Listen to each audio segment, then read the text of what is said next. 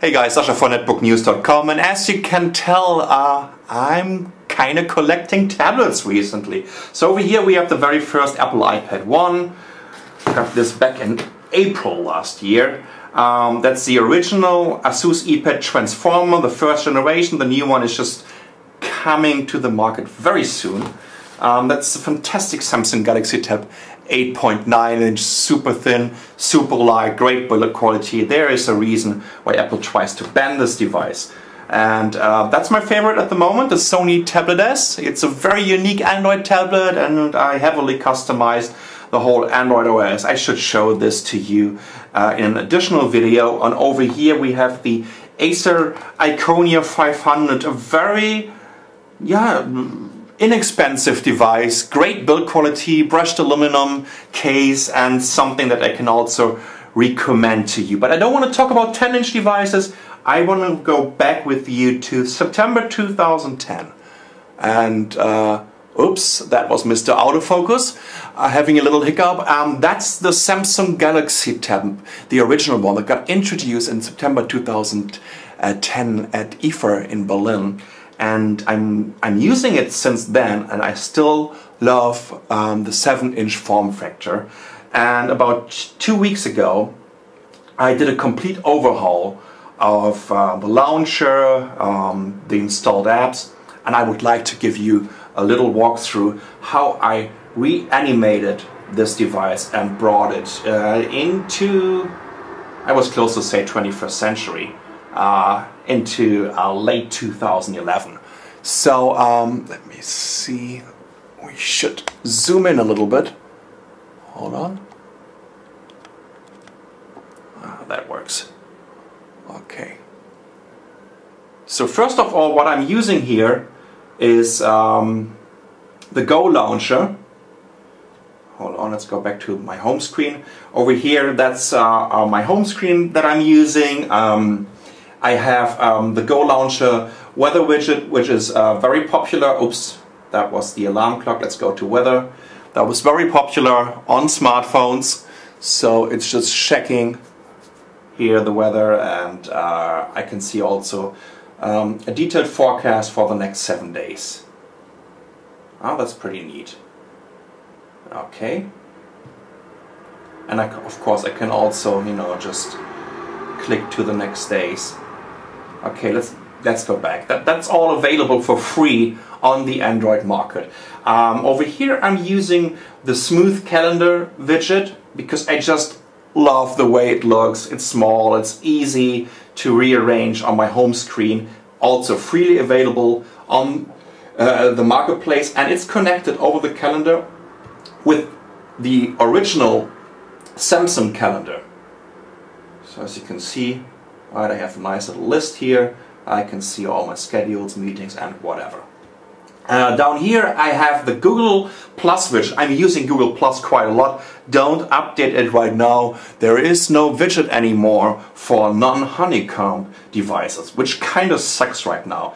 And over here I have the Google Music player, and I've been uploading a bunch of albums to the cloud, and as you can see, it works just perfectly when I want to stream it.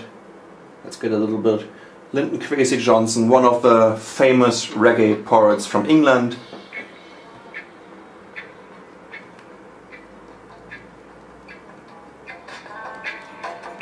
Here we go. So that works perfectly on the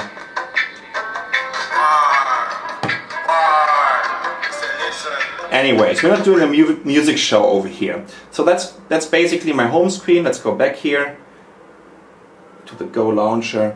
And down here I have a browser, and I'm using, of course, the Dolphin browser HD with a couple of plugins. I have a plugin for killing all the apps in the background. I have a plugin to the Google services over here. So you can see I can easily access all the Google services that are available on the web. I have another plugin for switching in between mobile mode and desktop mode. What was this? That's a speed dial, so you can put some favorites on there. but I have the favorites over here. And on this side you can also have all your bookmarks. So I really love this browser. It's fast, it's supporting all the different codecs, and it just works with the plugins. Then of course I have a connection to the Gmail apps, a connection, a little shortcut to my calendar, and to that's the application settings, obviously. Plus I have an Android Market connection. Over here I have again a Google service short link, and a couple of folders. This one is just for all the different messaging apps. I'm using WhatsApp and Chat on here mainly. I have a little folder for different magazines that I'm reading. Whether it's here, for example, the Marvel comic reader works perfectly on this device, as you can see. That's pretty cool. And let's go back to the home screen. Maybe I should make this my standard selection, that helps. And I have a little folder here for the different games that I'm playing on this device. And you can also tell, oops, let's go back here. When I'm going to the app screen, this is also customized. That's a little theme from GoX that is customizing the different icons, giving it this kind of green look. Right, as you can see, that looks pretty decent. I really like this theme. On the left side, well, I constantly have to stay up to date with the news, so I'm using this Appy Geeks.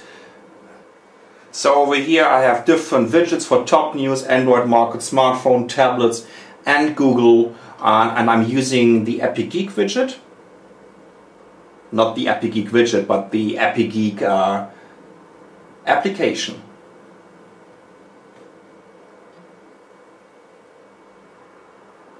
Right, so that's pretty decent if you want to use little news widgets for different topics. And on this side I also have widgets from BBC News and from CNN, so I can stay up to date with the world news.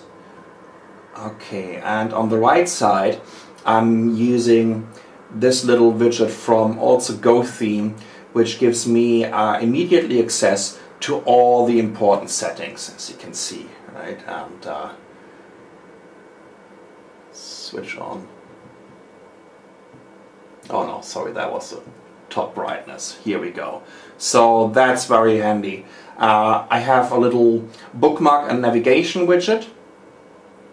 I can switch in between bookmarks and this navigation. It also gives you a couple of short links to popular websites over here, and I can easily access the websites that I'm constantly surfing on. So we have here carrypad.com, lillipuding.com, and all our other websites of our network.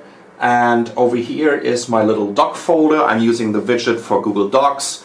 I have cloud syncing software, Dropbox, SugarSync. I have a file manager, which I really like. It's a very simple one. It's also freely available. And okay, let's go back here. Think Free Office was pre-installed on the Samsung Galaxy Tab. I'm using the WordPress widget. And in here I'm using TripIt, just to stay on top of all my travel links. And I have another traveling widget in here. Of course, you can also customize all the different effects. Let me show you a different transition effect here. And now you have this little cube animation. And as you can tell,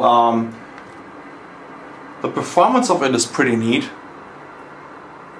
I mean, this is a Cortex A8 tablet. It's over a year old. It's using a 1 GHz single core processor.